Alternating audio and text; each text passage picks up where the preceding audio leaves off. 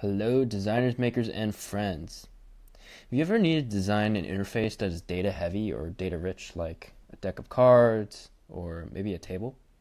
Well, in today's video, I'm going to show you how to automatically import Airtable data into your Figma file using a plugin called Airtable to Figma. First, you'll need to create an Airtable and populate it with data. This can be like Pokemon or product information, whatever you're working with. Next, we'll need to install Airtable to Figma as a plugin. So you can do that by going plugins, manage plugins, browse all plugins, and type in Airtable.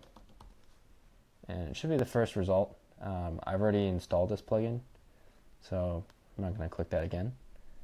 And then finally, we'll need to create one instance of whatever we're trying to duplicate, right? So one record, one frame, or one component of whatever we're trying to duplicate. So in this instance, I have a frame with a component inside called Pokemon, and I want to bring in, all of these additional records. And this would be very time consuming if I wanted to do this manually, but with this plugin, it's literally just a snap. So I'm going to show you how to do this. So first, let's create a new Figma file. And then let's create a frame. I'm going to make sure that my frame is 100 pixels wide with 150 in height. And then I'm going to add a number. This is my Pokemon number, as well as a name of my Pokemon and the type. And then let's align that. Bring this up a little bit. There we go. And let's make sure that this is centered. And then I'm going to bring in my Pokemon image.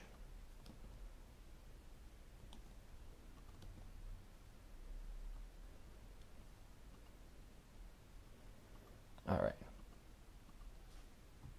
So if you're working with images, you do have to start with an image. The plugin does not recognize, if I were to use a rectangle here instead and just try to replace all my rectangles with images, you do have to start with an image.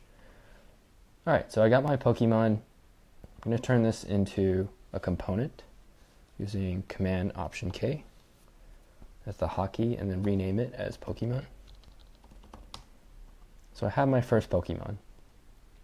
Next, what I'm going to do is I'm going to go back to my Airtable instance, and then I'm going to create a shareable grid link or grid view link. So you can do that by clicking this icon inside Airtable in your Airtable, and then copy this link. This link is going to be unique to you. So if I click in here, whoops, Command C or Control C to copy, and then come back into your Figma file, and then open your Airtable Figma plugin and select the component or frame that you want to duplicate, and go ahead and paste in your Airtable grid view link.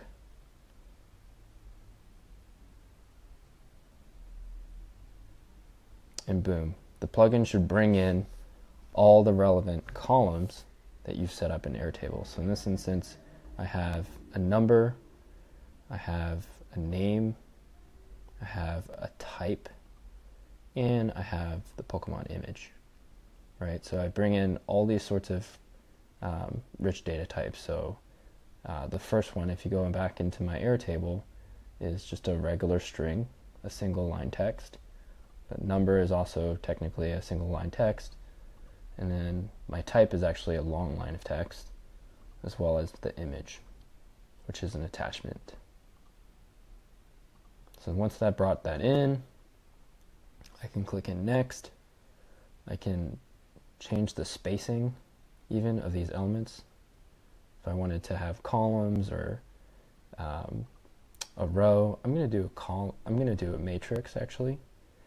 I can change the default spacing to 10 pixels. Can increase the number of columns here, but I like the 3x3, so I'm going to keep it that way. And I'm going to hit done. And boom, there you have it. brought in 9 different records in, about half a minute. Otherwise, this exercise would have taken me maybe 30 minutes to create. So there you have it. That's how you automatically bring in Airtable data into your Figma file. Thanks.